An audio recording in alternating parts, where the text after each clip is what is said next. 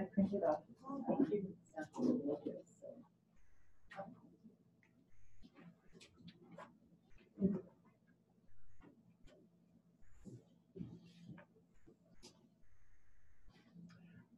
Well, hey there.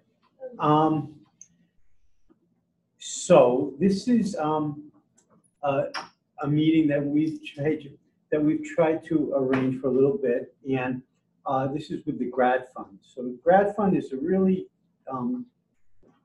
good organization within SGS that really helps students get all sorts of funding and support in fundraising moves. So I had originally talked to Teresa Del Corso to present, she's offered to present this stuff, and we couldn't work out her schedule, but we are very lucky to have Dawn Wells here. And Dawn is a 6th-year anthropology student, and they have a set of these peer support people, students who've gone through these kinds of things, gotten funding. And Dawn is, I just met her, but she's doing some really interesting work in her dissertation work that maybe she'll say a little bit about, and how she gets support for that. But anyway, so I'm just going to let Dawn take this over, and I hope this will be interactive, right? Yep. People can Yep. just ask questions, and so thank you so much for coming. Thank you. So some people are streaming in, is that right? Like they're, if they have questions, can they? They can communicate with me. Okay, so thank you, Drew. As you mentioned, my name is Dawn, and I'm a peer mentor at Grad Fund, which I'll explain a little bit what that means in a second. But first, forgetting to prepare. I just thought I'd give you an overview of what I was going to talk about today. So I'm going to be going over, so I heard Drew say SGS, so everyone knows that lingo. School of Graduate Studies, fellowships and awards, and then giving some background about what Grad Fund is and what services we have, and then a bit of general information about kind of what it's like to apply for external funding. Okay, so to give you, this is the overview of SGS fellowships and awards. So the first thing to kind of emphasize is that we suggest an integrative approach when we're looking at these different awards. So essentially, as a Rutgers graduate student, you're eligible for internal awards, which means awards that come from within the School of Graduate Studies. So I don't know if any of you have applied for anything like the pre-dissertation, beginning the terminology. There's conference travel funds. Are you guys aware of those kinds of things? So those kinds of things you'll usually get from your grad director or someone. They'll email those kinds of things out to you. And Grad Fund can't help with those awards. So Grad Fund, the kind of MO of Grad Fund is that we're meant to help graduate students get funding from external sources. And so we can help with the bottom two. Oh, I forgot. That's okay. And now will it go back? Even if you, Okay. yeah. I've got to not touch There you it. So external awards. So there's about 3,500 external awards for graduate students, which is a lot. But that includes everything. It includes small awards, multi-year awards, awards that fund early graduate studies, that fund your dissertation write-up. It includes everything. But as you can see, there is a lot of external awards out there. And then within that kind of big category, there's also SGS managed awards, which means that certain awards that are external have to be kind of administered from within the School of Graduate Studies. Usually that means Teresa Del Corso, who runs Grad Fund, is the administrator for those awards. So you want to be aware, and I'm not going to touch the board, but you might have heard of things like Fulbright, probably one of the most well-known ones. Maybe you've heard of PEO. Anyhow, some of these awards, when you're looking at external awards, you want to be aware if it's stating that you need to be in touch with the graduate school. You can't just apply as a graduate student without kind of coming through SGS. So Grad Fund is a peer mentoring program. Essentially what that means is, apart from Teresa Del Corso, who runs Grad Fund, who set it up about 20 years ago, everybody else who works in the office are other PhD students. So most of us are later along PhD students. I'm, as Drew mentioned, I'm a 6th year anthropology PhD student. And most of us are kind of maybe finishing up research, usually writing up our dissertations. And we have all been through the process of applying for external awards and being successful in some form or another. And we've been trained to be what we call an outside reader. So when you make an appointment with Grad Fund, if nobody in the graduates in the GSE works at Grad Fund, but if they did, you wouldn't actually meet with them. You'd always meet with somebody in a different discipline, because we're trained to be able to read across all disciplines. So somebody in neurology can come and make an appointment with me, and I can help guide them with their application. So the idea with peer mentoring is that you're getting help from people who've been through what you're doing, but we've also been trained to help you be successful. So since Teresa Del Corso set up Grad Fund, we've raised over $45 million in funding for external grants. So we are we're very helpful for graduate students in getting external funding. So the services, essentially, in terms of meeting with us is probably the most kind of important service that we provide. So you can make 3 different kinds of meetings with us. What can I don't know if you can you see this clearly enough? Okay, so the first one is what can I apply for? Second one is help with a funder. And the last one is an application essay conference. So essentially that's kind of moving you through the process of applying for grants. So what can I apply for is kind of self-explanatory. It's essentially just sitting down, working out what are all the grants and awards that I might be eligible for, and working out what I'm going to be competitive for, what I should really just commit my time to applying for. Help with a funder is once you kind of hone down, okay, I think I'm going to apply for this award, but I need to understand a little bit more about what this funder wants, what's going to make me competitive, how to write this application before I begin to actually apply it. That's really useful because it's a big step to start creating a big external grant application, and it's helpful to have that kind of helping hand that says, all right, let's get this done. This is what you need to think about when you sit down to write. And then the last one, application essay conference, is when you bring in your drafts. And I'll mention this later, but the important thing with all of this, but also especially with the application essay conference, is that Grad Fund is not designed to be your sole source of feedback with your essays. So we want you to think of Grad Fund as like one piece of the puzzle, along with let's say your committee, other professors in your department that are giving you that more discipline-specific feedback, and then we're giving you that more kind of outside reader perspective, which is, I'll explain a little bit later, is really important because of how most of these awards are reviewed. I should have mentioned at the beginning, since we have a good chunk of time, if you guys have questions as I'm going through, just feel free to throw out questions. So I just talked about the meetings that you can make with us, but then we have other kinds of services that might be useful for you. So we run workshops and presentations. So this is an example of a Grad Fund presentation.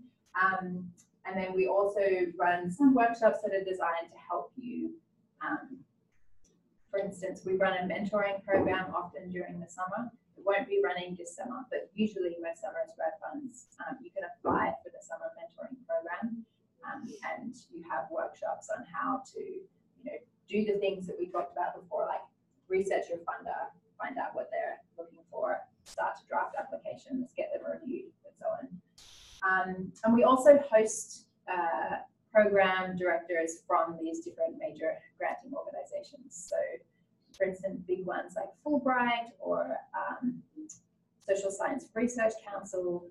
A lot of the program directors for those awards actually go around to different major schools and present, give workshops on their awards. And these are really, really useful because it's kind of like the help with the funder meeting, but you're actually getting it from the program director. And they really help students to understand, okay, what is this award really designed to fund? How can you make a competitive application?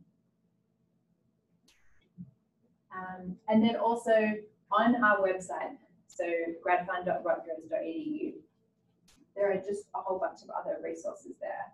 So you'll see, I think in a later slide, I have an image of the website, but essentially along the top bar, you'll see all these tabs. And if you click on them, you've got, we've got pages that are specifically for major awards. So if you say are applying for a big award like a Fulbright, we actually have a page on the Fulbright, which will give you some information and websites to go to and so on.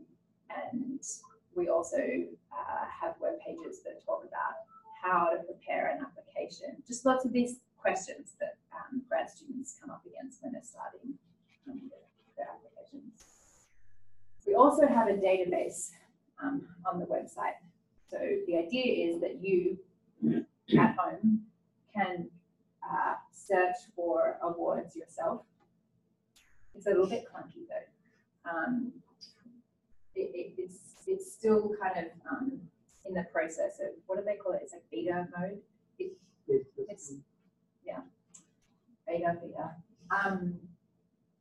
So the idea is that you would just type in a search term, and then all of these filters, they say things like filter by degree, so you might want to put in PhD, for instance, or filter by citizenship, so if you're not a US citizen, you're only seeing awards that non-citizens are eligible for, and so on.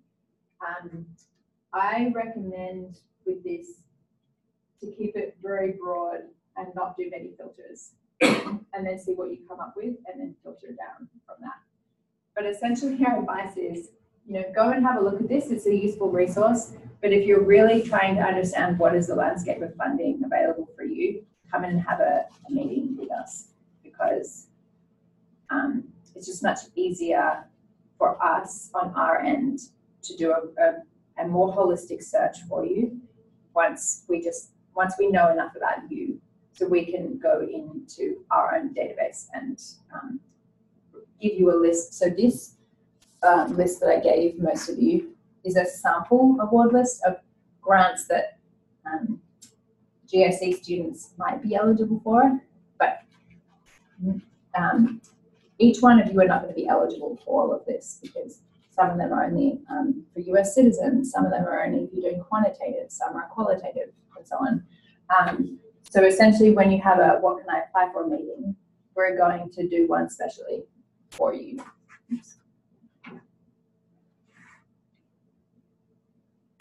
And this is what I was mentioning earlier on the website, giving you a sense of the kinds of resources that are on the website. So you've got tabs along the top, and you can build a funding plan. It's you click on that, and it tells you the kind of beginning, the nuts and bolts of what does it mean to build a funding plan, which is essentially trying to understand, okay, let's say for instance, I'm in second year of my program. What funding do I have laid out for me over the coming years? What funding am I going to need? And how do I plan to make sure that I'm going to be funded for the remainder of my PhD? Lots of resources like that. And then also on there's a link to our blog. And essentially, GradFund is putting out every week blogs. And they just cover anything and everything you can imagine. We've had it going for years, and it's searchable. So it's actually, I would say, one of the most useful resources on the webpage.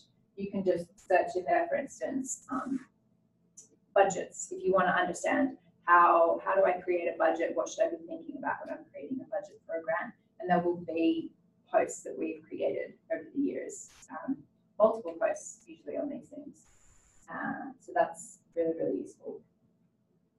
And then we're on Twitter and Facebook and all these kinds of things. And that's useful because essentially the way that, and also the newsletter, essentially the ways that Grad Fund is putting out its information. Emails will often go to grad directors in the department, and then they will usually share them on to the department, to the students. But we also send out kind of notices on the newsletter and on social media.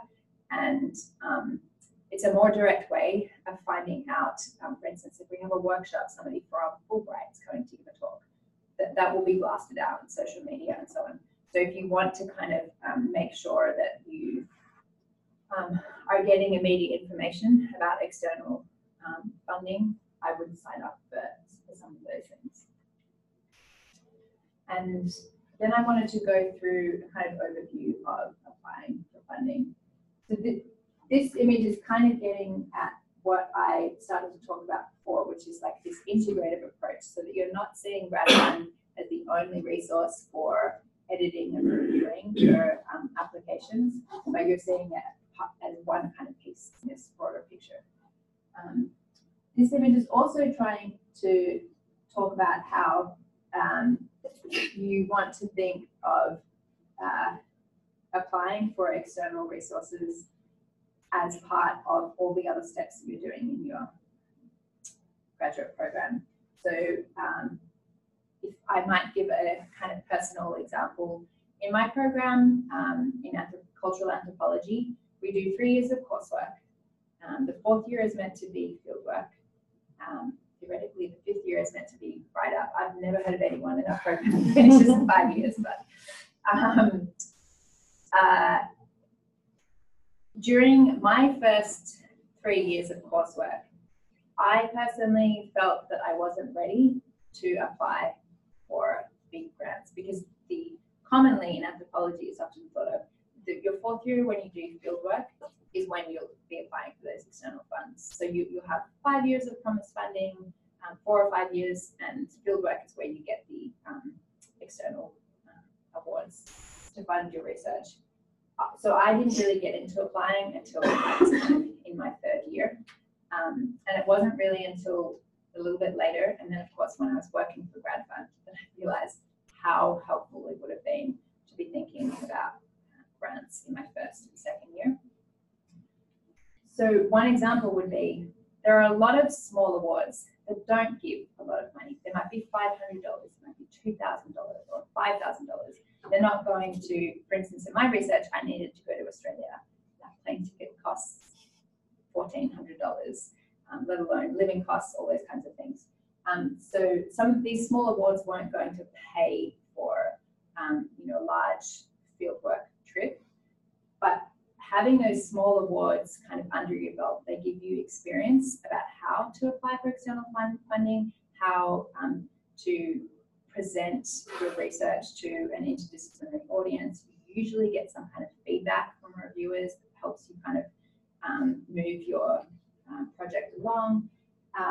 Then you're also going to be better set and more competitive for those bigger later grants, because they can see that you've already been funded, and you have had the experience and the kind of practice to be more competitive applicant.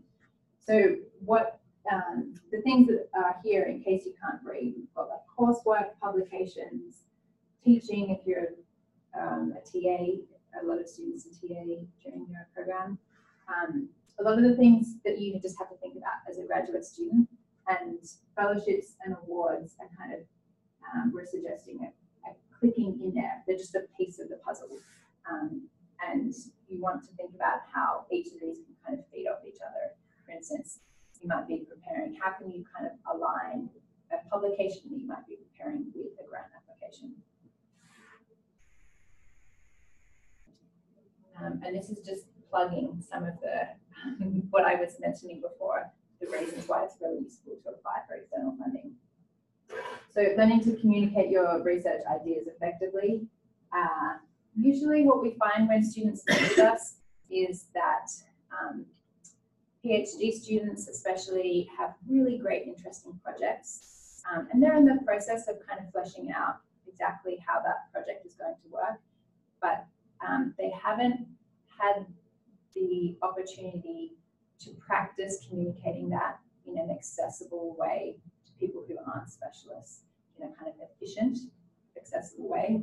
And as you go through the PhD and then as you finish the PhD, that becomes more and more important, even if you're not going into academia, being able to, the genre of grant writing is so important in academic and non-academic settings.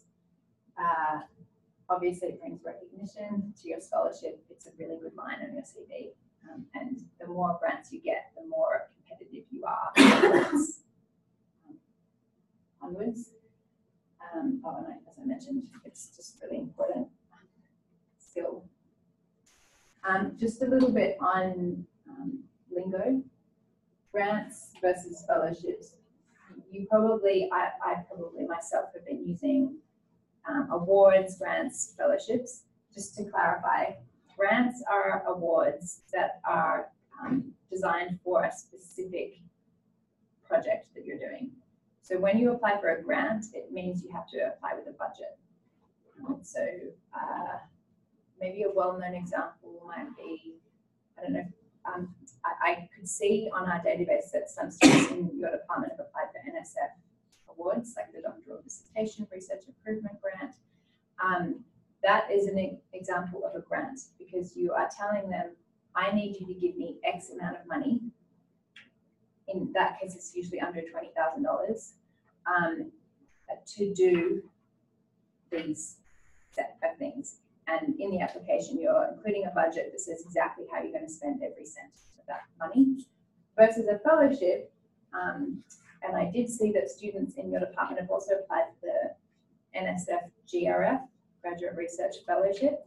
So those awards are, it's a set stipend essentially. So usually, you might be $20,000, $30,000 per year, and those don't include budgets.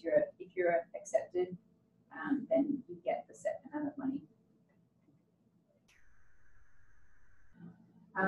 And so just thinking about the different kinds of funders out there. So what we've got here is discipline-specific, interdisciplinary, specific topic or theme, stage of scholarship, and so on. So I'm trying to think for you, there are some education-specific grants and awards out there that are just designed specifically for that discipline. More often than not, there are interdisciplinary grants. So like the NSF, a lot of NSF awards span a whole range of disciplines. And then a lot of them will be topical. So looking at violence, how to stop violence in society, or looking at a particular disease, which is not relevant to you guys, but that's a common topic. And this is some of the things that we would go over in a help with a funder meeting. When you're looking, once you think that you might be eligible or competitive for an award, these are some of the kinds of things that you want to think about. So eligibility, every grant website is different, and it's very frustrating because you have to every time you go and look at a new grant, you have to kind of start to understand how their website is set up. But essentially on every one of these websites, there's going to be a component that lists eligibility. You kind of have to sift through the website to find it. And it's super important because you might be doing the exact project that this funder is designed to fund, but you're not a US citizen, so you're not going to be able to apply. And you don't want to kind of jump the gun before you check eligibility. The next most important thing is funder mission and goals. And this is what we focus on a lot in those help with the funder meetings, which is often when you see a short description of a grant, and check the eligibility. You become convinced that you know what they're looking for and that your project is a perfect match, and you should just present it exactly how you presented it to your committee defending your proposal, let's say. But very often, unless you do a more thorough search, you don't understand what the funder is really looking for. So they might describe that they're looking, for instance, there's an award that's designed to study violence in society. But until people actually kind of go through that website and understand it better, they don't realize that they're actually only funding quantitative research on violence. So we get a lot of students in the more kind of social science humanities side who want to apply to that award, but you really need to understand what the funder really wants to fund, and get a sense of the mission. Why a foundation or the government usually provided these funds? What did they want to create? What kinds of scholars did they want to help support? And then this is just an overview of how award applications function in the big picture. So this is what I was mentioning before. These are your key partnerships. So your faculty being the most important. That's, you're a committee, or if you don't have a committee, the faculty who are working with you. They're going to provide the discipline-specific feedback. Then the grad fund is going to help give that kind of outside reader perspective. And then program officers, they're the people that I mentioned before. So essentially for every major grant, there's somebody whose job it is to be a point of contact with students. And students often are really afraid to reach out to these funders, but we're constantly reminding them there are people, they're literally paid to do that. Obviously, you do need to check the website yourself and do your due diligence, but once you've done that, if there are things that you don't understand about awards, program officers are there to answer those kinds of questions. And then we also just recommend other graduate students are a really helpful resource so asking maybe people in the years above you, what kind of awards did you apply for, or other students who are doing similar kinds of topics. That's a really useful resource. And then the application cycle. So another major issue that often comes up in our meetings is that, let's say at this time of year, so we're in March, students might contact us and say, I don't have funding for the following year, and I'm looking for awards or grants that I can get to fund me in the following year. And that's because students don't realize that the cycle for applying for awards, having them reviewed, and then the funds finally becoming available is really long. It's almost a year. So when you're applying, at least for large grants. So basically, the bigger the grant, the longer the cycle between application and when funds become available. So fall semester is kind of grant season, because you'll be applying if you're applying for a fellowship or a grant that's going to fund you in that following academic year, the deadlines for those awards are going to be in the fall that previous year. That makes sense. So if we're in 2019, most grants and fellowships are going to be due in fall 2019 in order to fund the academic year 2020 to 2021.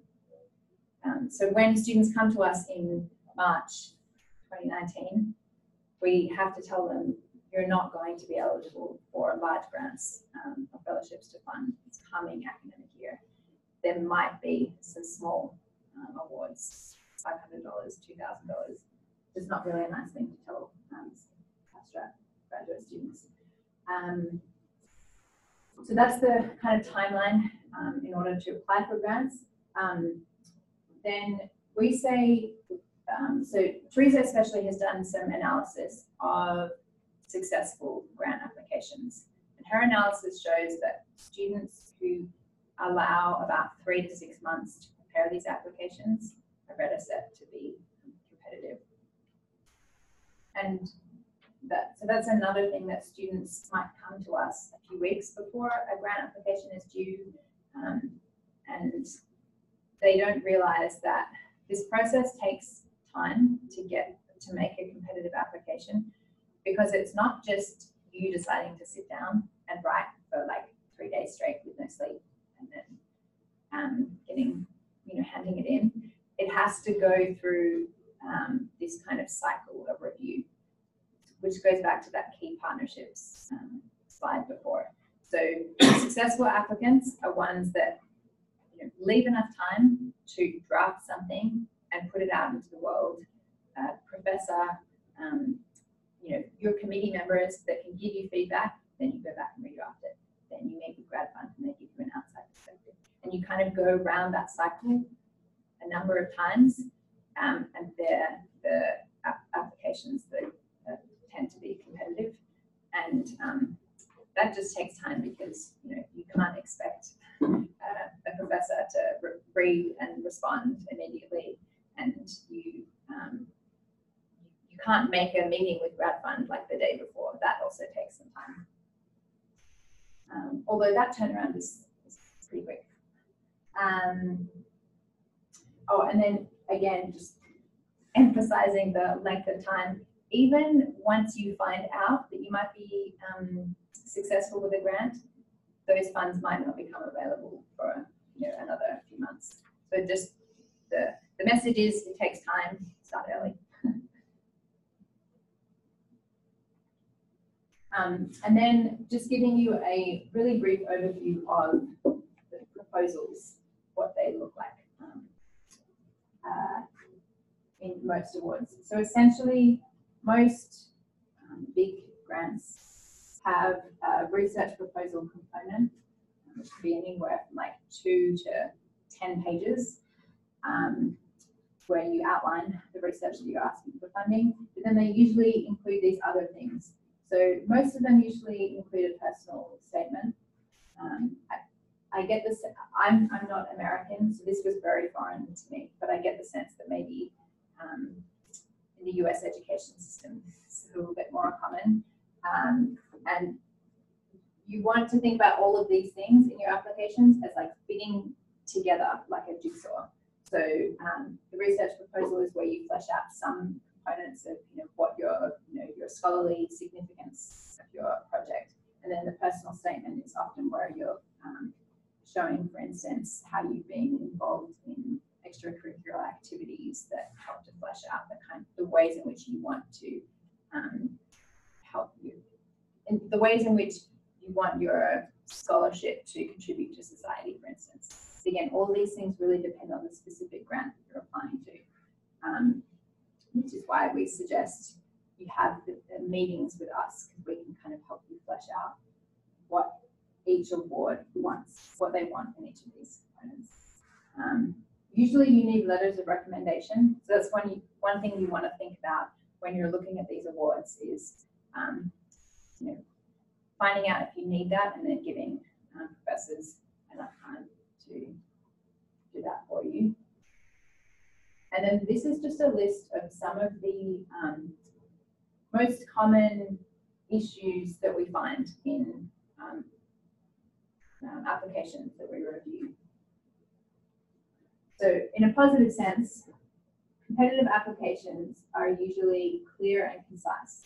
So, and one of the most important things there is no jargon. So probably one of the most common things we're doing when we're reviewing applications is just underlining discipline-specific words that non-experts aren't going to understand, and talking to students about how they can either not use them or just clearly define them. Another big thing, when we say a concretely defined topic with a limited scope, PhD students, myself being in this category, we want to change the world with our research.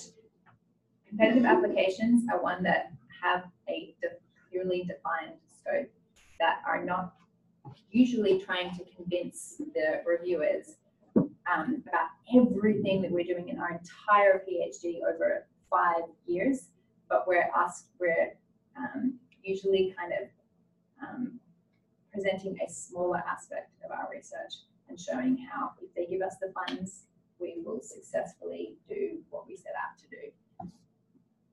Because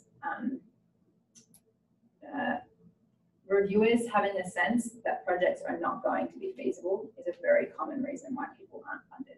They might be convinced that this is a great project, but unless the applicant can convince them that within the scope of the fellowship reward they're applying for, that they're going to be able to, you know, complete what they set out to do, they're going to be hesitant about giving the money. And accessible to a broader audience, which I've kind of mentioned before, but essentially most award applications are interdisciplinary review boards. So or at least they're non-specialists within that discipline reviewing. So you really just have to learn how to communicate your ideas to a broad audience.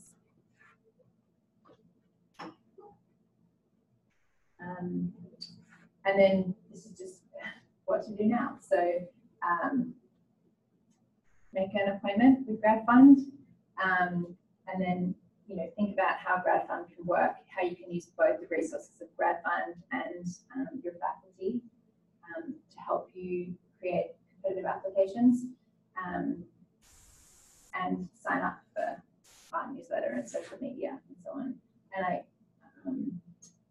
I just wanted to show you, in case nobody knew, we're just over there. So with meetings, you can meet with us in person in it's the graduate school building on Bishop, one block up on the corner there. But you can also have online meetings with us. So you can meet with us at home. I live in New York, and I have used Grad Fund a lot in my graduate education, and I did a lot of side meetings. So then back to their questions. Questions? Thank you so much. It's really helpful. Before we set up even our first meeting, is that should we have materials that we're bringing into that first, or is it just we come in and say generally what we're doing? So before you have a meeting with us, I don't have a slide that shows the how you make a meeting online. So I should explain that a little bit. You'll go onto the Grad Fund website, gradfund.rutgers.edu, and you'll say that you want to meet with us. It'll then come up with a calendar, and you can pick who you want to make a meeting with. So there'll be me and there's about 7 or so of us. And on the website, you can actually go into our bios. So you can look, what discipline we're in. And so we've got people in English, I'm in cultural anthropology, we've got evolutionary anthropology, sociology, I'm forgetting people. Anyway, we've got a range of disciplines. And then you can click, when we have availabilities, you can click in there to make a meeting with us. Then what happens is you'll get an automatic email. We'll say you've created your meeting successfully, but tells you that you then need to submit materials 2 days by 9 a.m. 2 days before. So you know how we have the 3 different kinds of meetings, the what can I apply for, the help with the funder, and then the application review. Those first 2, all you have to submit is a CV. And it doesn't need to be the flashiest CV. It's just, that helps us because often when students make a meeting, they will say, oh, I'm interested in this funder. The CV is the kind of simplest way of getting a handle on what this person's background is and maybe what their research is. But the more information you can give us, the better. So when you go in to make that meeting, actually when you set up with us, you set up a profile. So you can include things like research keywords and all those kinds of things. The more info you give us, the better targeted we can be with finding awards and so on. So my long answer to your question was, yes, when you make a meeting with us, you do have to submit something, but the two kind of earlier appointments, it's just a CV. It's only when you're having an essay review meeting that you do need to submit your materials, your essay. One point for those of you in the room, I'm not sure who's on, but if you're funded by the GSE, one way or the other, some of these larger grants don't cover health or tuition. They may just be a stipend. You should not do that because of this, all right? We will make up that. We want to encourage you to go for those funding. We will make sure that you are kept whole on these things. So don't say, oh, well, they're not going to give me everything I'm getting right now, so I shouldn't go for it.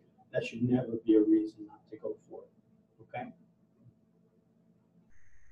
Yeah, some of these kinds of things happen in programs where students think, oh, it's not worth my time to apply for these awards because something like that, or they're worried that for a number of reasons they're worried it's not worth their time.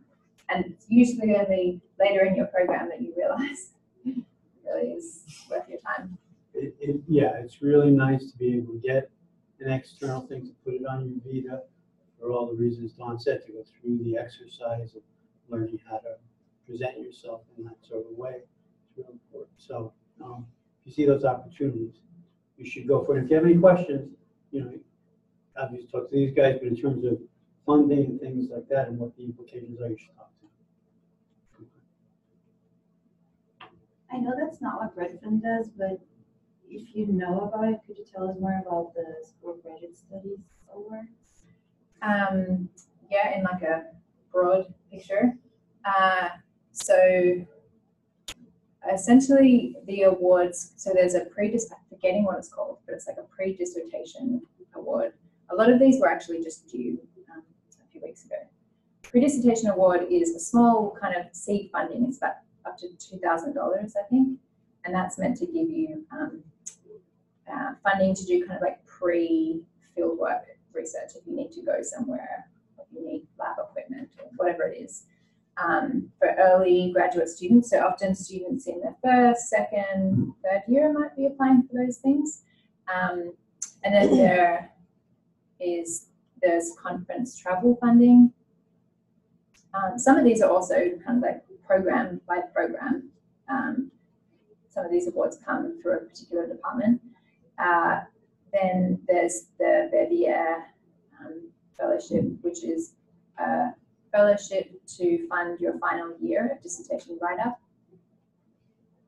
Then there are also honor awards. So often kind of later on in your program, honor awards to very competitive graduate studies awards for really successful graduate students. Am I forgetting other major ones?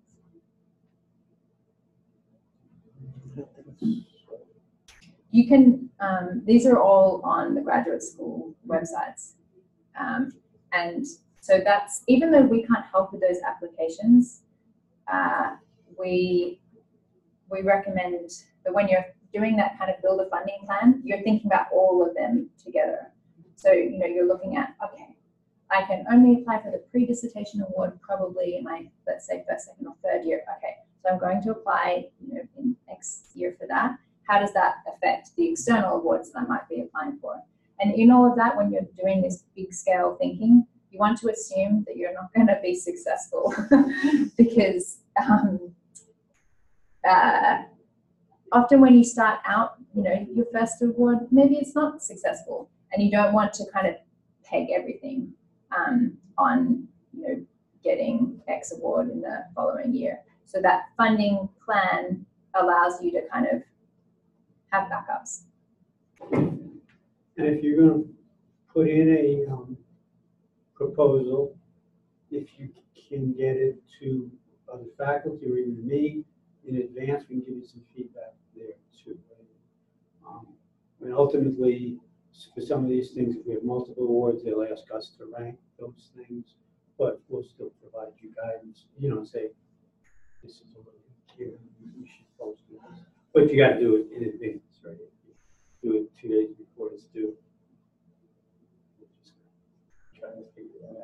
Yeah, so those School of Graduate Studies awards, they're often have rankings within the department, but the external awards are not ranked by your department isn't going to be influencing those. Yeah. Those SGS managed awards, they do have a component where you're kind of, usually where you have some review process within the university. But again, that's not your department. So for these external awards, don't fear about reaching out to your department. They're meant to help you with, give you feedback for these applications. The SGS and managed awards are, they're managed by within Rutgers. I have another question. Yeah. I remember last year we received something about this summer program. Is it the Summer program? mentoring. Yeah. Somewhere about it, it happens every year. So it usually happens every year. And that was what I was mentioning earlier. So usually you would apply around this time of the year.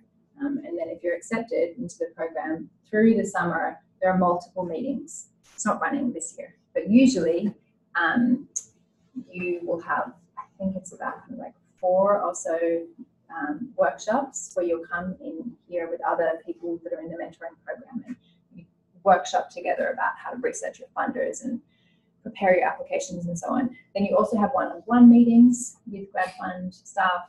And the idea is you're having a kind of network of support to help you prepare for grants in the fall, that big kind of season of grants. But this year we're not able to run it, but next year I assume that it would be. It has run every year usually, so it should be running the following year.